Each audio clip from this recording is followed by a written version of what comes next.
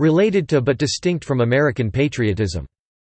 American nationalism or United States nationalism is a form of civic nationalism found in the United States. Essentially, it indicates the aspects that characterize and distinguish the United States as an autonomous political community. The term often serves to explain efforts to reinforce its national identity and self-determination within their national and international affairs. American scholars such as Hans Kohn state that the United States government institutionalized a civic nationalism founded upon legal and rational concepts of citizenship, being based on common language and cultural traditions. The Founding Fathers of the United States established the country upon classical liberal and individualist principles, although forms of ethnic nationalism were sometimes promoted until the Civil Rights Movement. History. The United States traces its origins to the 13 colonies founded by Britain in the 17th and early 18th century. Residents identified with Britain until the mid-18th century when the first sense of being «American» emerged. The Albany Plan proposed a union between the colonies in 1754. Although unsuccessful, it served as a reference for future discussions of independence. Soon afterward, the colonies faced several common grievances over acts passed by the British Parliament, including taxation without representation. Americans were in general agreement that only their own colonial legislatures—and not Parliament in London—could pass taxes. Parliament vigorously insisted otherwise and no compromise was found. The London government punished Boston for the Boston Tea Party and the 13 colonies united and formed the Continental Congress, which lasted from 1774 to 1789. Fighting broke out in 1775 and the sentiment swung to independence in early 1776, influenced especially by the appeal to American nationalism by Thomas Paine. His pamphlet Common Sense was a runaway bestseller in 1776. Congress unanimously issued a Declaration of Independence announcing a new nation had formed, the United States of America. American patriots won the American Revolutionary War and received generous peace terms from Britain in 1783. The minority of Loyalists loyal to King George III could remain or leave, but about 80% remained and became full American citizens. Frequent parades along with new rituals and ceremonies—and a new flag— provided popular occasions for expressing a spirit of American nationalism. The new nation operated under the very weak national government set up by the Articles of Confederation, and most Americans put loyalty to their state ahead of loyalty to the nation.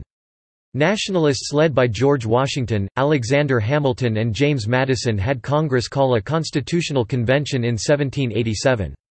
It produced the Constitution for a strong national government which was debated in every state and unanimously adopted. It went into effect in 1789 with Washington as the first president.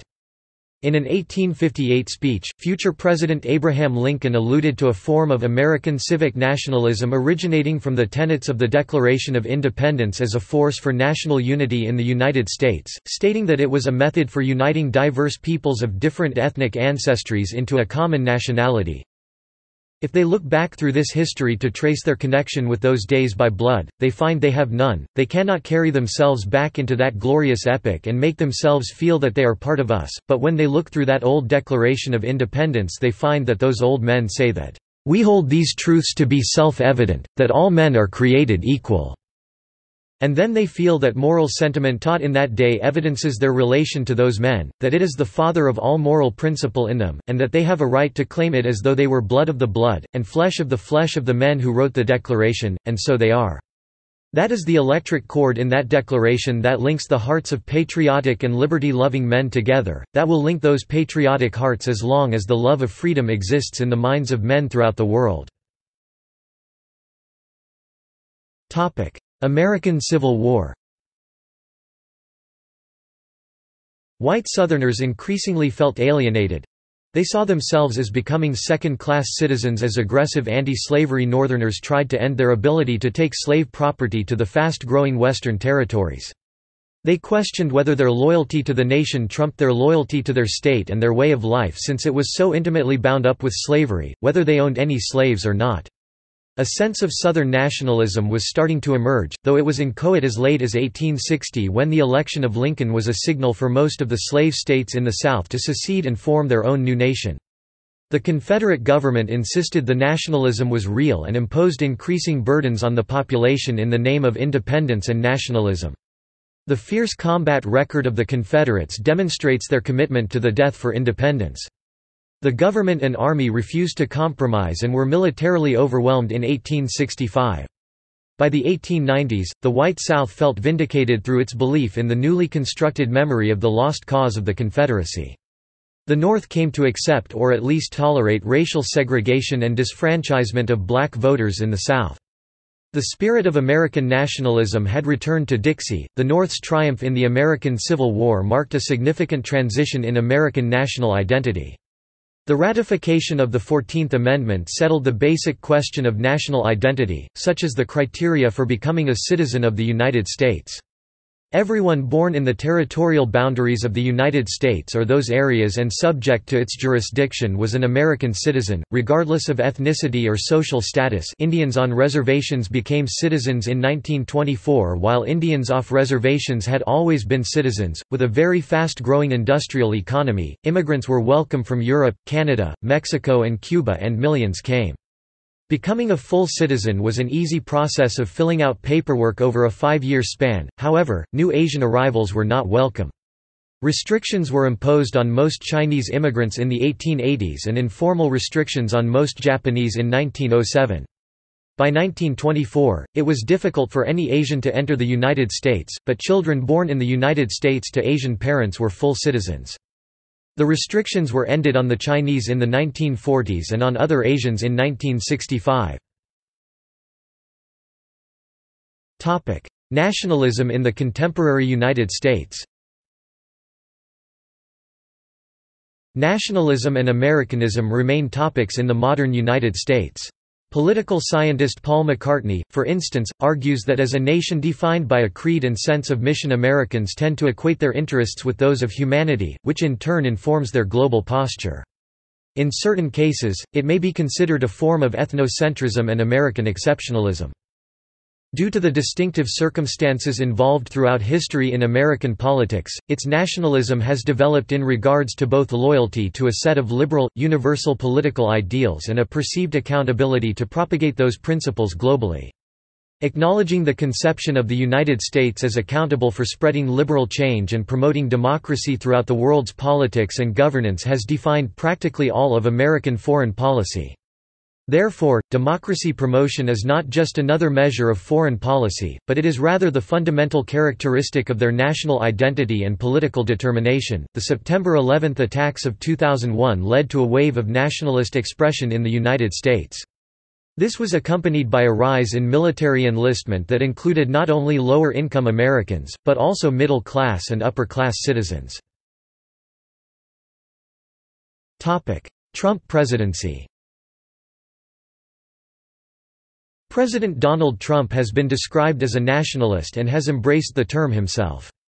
Several current and former officials within his administration, including former White House chief strategist Steve Bannon, senior advisor to the President Stephen Miller, director of the National Trade Council Peter Navarro, former deputy assistant to the President Sebastian Gorka, special assistant to the President Julia Hahn, former deputy assistant to the President for Strategic Communications Michael Anton, Secretary of State Mike Pompeo, Attorney General Jeff Sessions, Secretary of Commerce Wilbur Ross, Trade Representative Robert Lighthizer, National Security Advisor John R. Bolton and former National Security Advisor Michael Flynn have been described as representing a «nationalist wing» within the federal government. In a February 2017 article in The Atlantic, journalist Uri Friedman described «populist economic nationalist» as a new nationalist movement, modeled on the «populism» of the 19th-century U.S. President Andrew Jackson, which was introduced in Trump's remarks to the Republican National Convention in a speech written by Stephen Miller and Steve Bannon.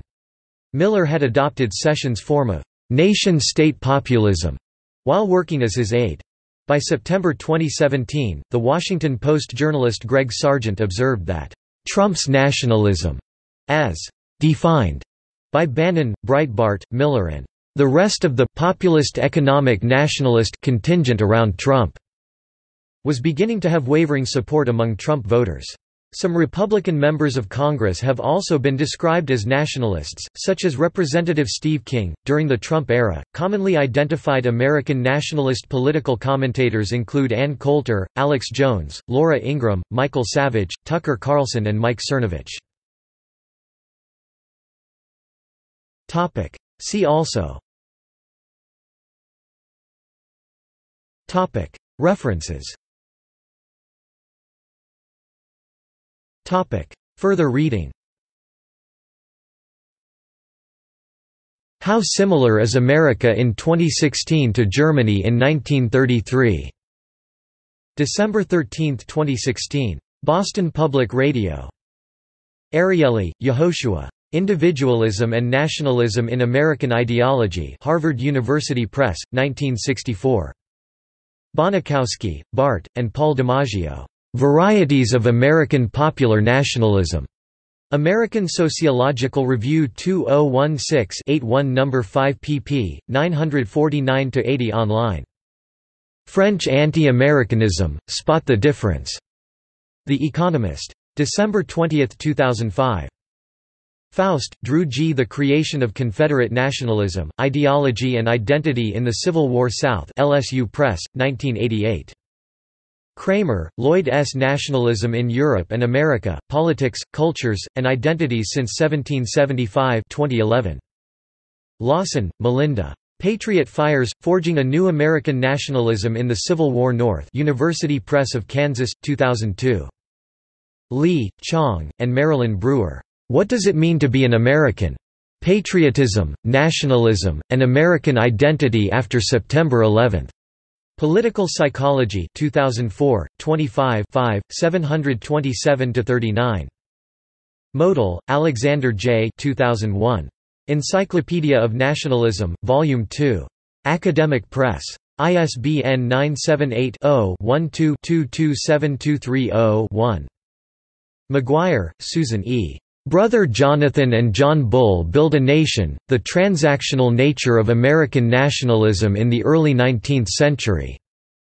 National Identities 18.2 2016, 179–98. Quigley, Paul. Shifting Grounds, Nationalism and the American South, 1848–1865 2012. Trouch, Jasper M. The Origins and Nature of American Nationalism. National Identities, September 2016, 18 No. 3 pp. 289–312. Waldstreicher, David. In the Midst of Perpetual Fates, The Making of American Nationalism, 1776–1820. U of North Carolina Press, 1997.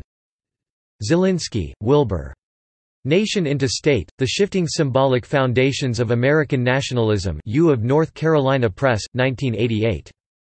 Mitchell, Lincoln A. The Democracy Promotion Paradox. 2016.